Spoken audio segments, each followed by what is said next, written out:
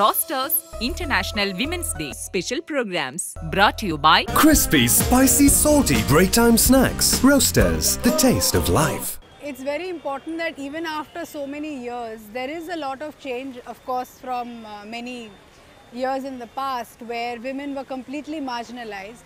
But I still feel that there are mindsets that have not changed, especially in certain aspects and in Indian society, about women and about the roles of women. And I feel that because a lot of the writing of history, writing of film history, the writing of industry has been male dominated and has been controlled by patriarchy, I feel that there is a very special need for focus, a special focus on women filmmakers, so that they're given the space to make up the time that they have lost in the past.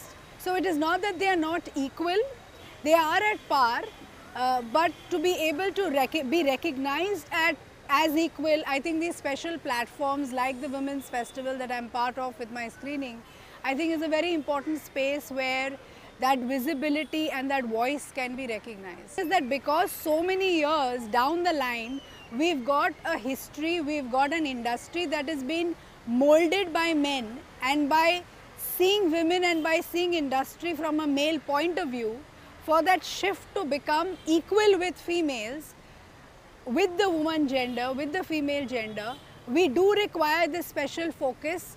I think that we should not limit the woman and see her as particular roles or as limiting with her gender.